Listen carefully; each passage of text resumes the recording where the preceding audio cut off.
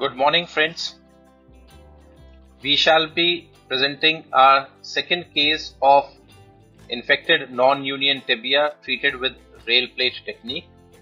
This case reflects the extended indication of rail plate technique in a case of non-union tibia with a limb length discrepancy. That is, tibia is already shortened apart from being non-united. This is a 21-year-old boy who presented to us 1.5 years after suffering a roadside accident followed with a compound fractured tibia, which was 4 times operated outside, including plastic surgery for a distal flap.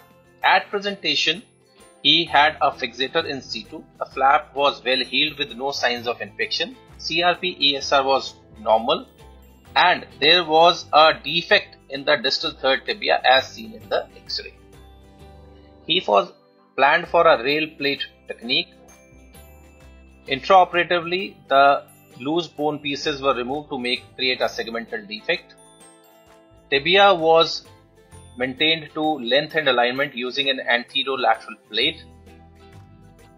Midshaft corticotomy was done for proximal to distal bone transport using a anteromedial rail fixator.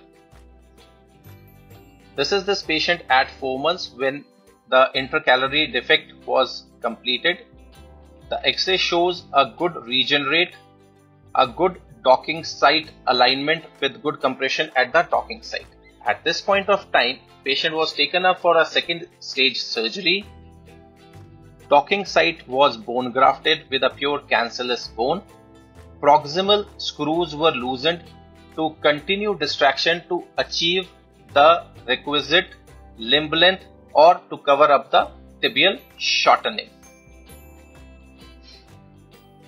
After 10 months, the docking site had healed, the regenerator is well formed, and the plate is in situ. Patient has no limb length discrepancy, no infection, and a very good function.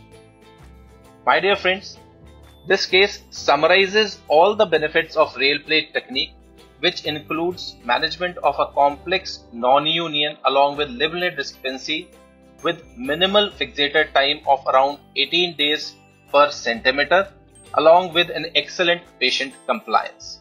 Thank you so much and keep watching this space for more such videos.